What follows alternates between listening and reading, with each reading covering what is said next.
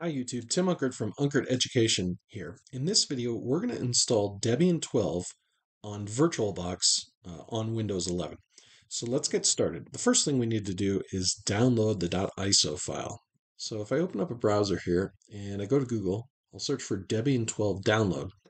And you should see downloading Debian come up. So I'm going to click on that. And you want to download this file here. Okay, I've already done that. I have that in my downloads folder, so I'm not going to download it again. After that, we want to open up VirtualBox. So let's do that. So we've got VirtualBox open. I want to create a new virtual machine. I'm going to call this Debian VM. You can call it whatever you want. It's going to select, when I type in Debian, this is smart enough to select that it's Linux and Debian, so you probably do want to include Debian in the name. It does make it easier.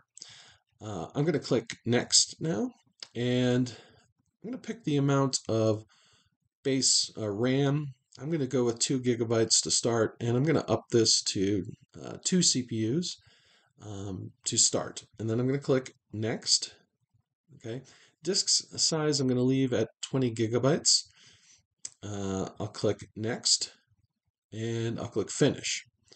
Okay. When I have this highlighted, I'm going to go to my settings here, and I'm going to go to Network and do the bridge adapter. So that way I'll just run the internet from my regular computer. I click OK. And what I'm going to do now is start this up. Okay, so because I haven't attached the .iso file, it's going to give me this warning, and I'm just going to hit this down arrow here and click on Other. And then I'm going to go to my downloads and find the Debian.iso file, click Open, and I'm going to click Mount and Retry Boot. Okay, it's going to give me these warnings here. I'm going to cross those out. I am going to select the graphical install, so I'll hit Enter.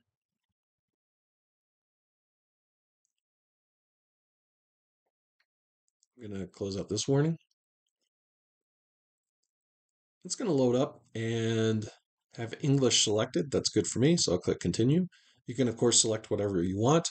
It's going to select United States, select the country that you're in. If it doesn't detect it, I'm going to click Continue.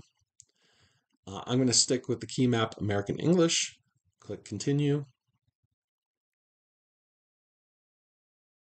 Now you want to enter a host name for the system, so for your network, I'm going to leave that as Debian and click Continue.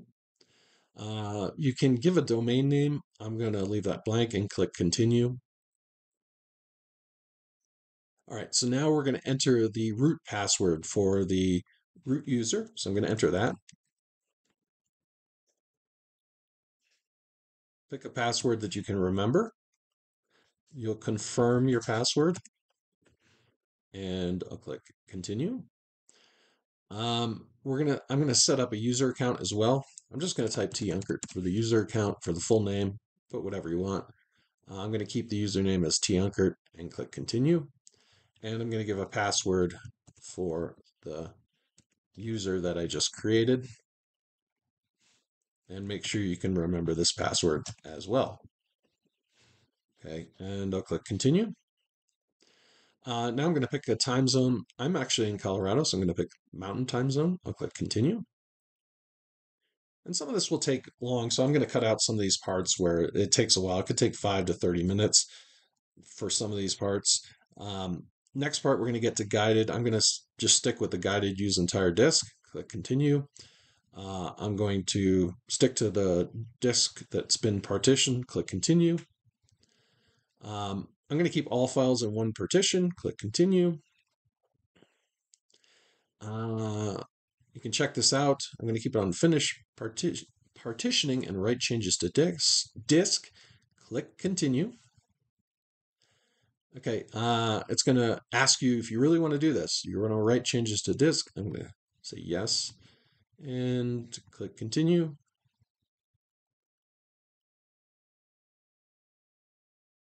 Now this will go and take some time, so I'll probably cut some of this out and come on back.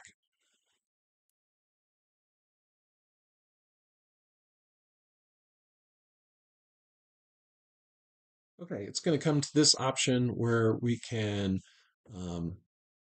scan more media in. I'm going to leave it as no and click continue. We're going to configure the package manager now. So I'm going to keep it on United States, click continue, and also keep it on deb.debian.org. You could pick one that you think is closer to you in your country also, but I'm just going to keep it on the default and click continue. I'm going to leave this blank, the HTTP proxy, click continue. And now this part will take a while, so I'm going to stop the video for a moment and I'll come on back. Okay, after it sets up APT, um, it's going to ask you, do you want to participate in the package usage survey? I'm going to say no and click continue. It's then going to ask you what kind of desktop environment you want to set up. You can do GNOME, XFCE, GNOME Flashback, KDE Plasma, Cinnamon, Mate, so on and so forth. I'm going to pick Mate. So I'm going to check Mate and uncheck GNOME. Okay, just to show you how to select something a little different. You could just stay with the GNOME if you want. I'm going to click continue. That's going to go ahead and install the software. It's going to take a little while, so I'll come on back once that's done. Okay, now it's going to ask to install the Grub bootloader. I'm going to click continue. And then I'm going to select the disk here and click continue.